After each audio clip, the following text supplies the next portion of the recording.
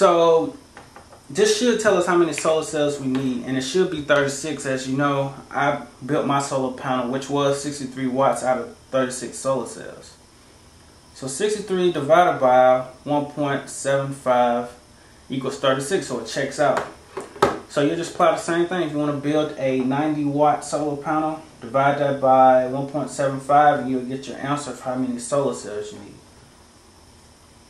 So again, I'm using this 1.75. This is not for every solar cell, but I'm using this for the evergreen solar cells, the ones that I bought.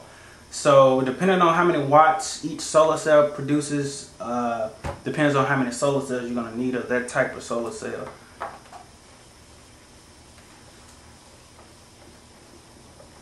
So now, just to give you an idea, we're basically done with this example here.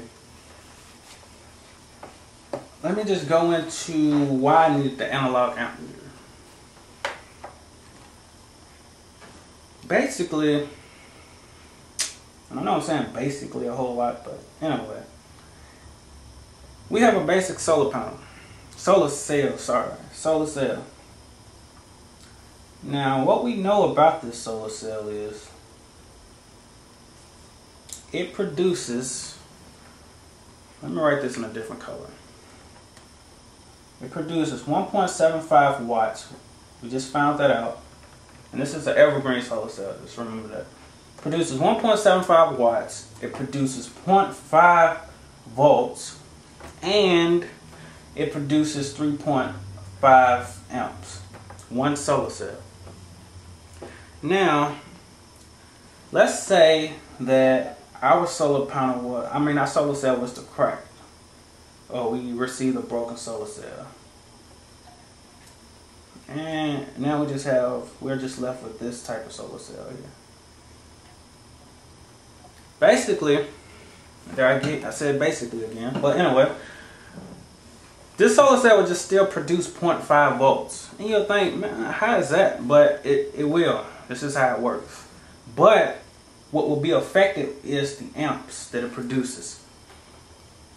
And again, that's the reason I'm going to show you an example, because it's kind of hard to believe just looking at it. But if, let's say now instead of 3.5 amps, we are getting, let's just make up a value here, 2.2 amps. And if you look at that, you think, well, it might not affect it too much. At least I'm still getting some amps. Well, that's true, but let's see how many watts you're now producing. Let's say we got 36 of these broken solar cells all producing 2.2 amps. Alright, so let me just write the original values up here. Remember when we had a perfectly working solar panel with all the solar cells intact, we had 63 watts. And again, this is for the entire solar panel, and we had 18 volts, and we had 3.5 amps. Alright, so let's go back to our formulas that we just learned. Erase this a little bit. So, to find the watts, we have P equals V times I. I'm just plugging in our values here. I'm going to use this value this time for our amps. It's going to be plugged into our I. So we're going to have P equals 18 volts times 2.2 amps. And just plugging that into our calculator, we have 18 times 2.2. And as you can see, there was a dramatic decrease, 39.6 watts now. So instead of 63 watts, we're now producing only 39.6 watts. And that's a huge difference from 63 watts. So I really don't recommend going with broken solar cells, but just experiment with it. I mean, why not? But again, in a moment here, I'm going to just show you how that works and see how it's affected when I do crack a real solar cell, and see how the amps are affected and not the voltage. So that's basically how it works. And again, the amps is what's affected and not the voltage. And the reason I needed that analog amp meter is because if I see that my amps on a direct sunlight day or when I'm receiving direct sunlight, if I see my amps are not getting at least close to 3.5, then I know something is wrong in that solar panel.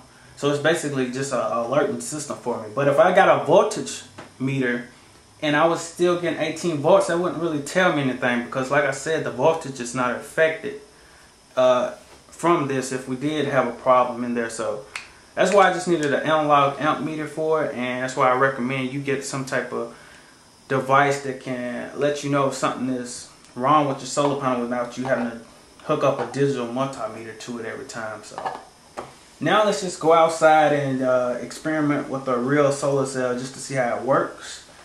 Just give you an idea of how this all plays out. Hey guys, to speed up the process of me getting the rest of the videos out, just subscribe to this video, as it does show me you guys are interested, and I try to speed up the process of getting the rest of the videos out, as I do have to edit these and I do try to make them interesting. So again, just subscribe to the video and I try my best to get them out a little quicker for you guys.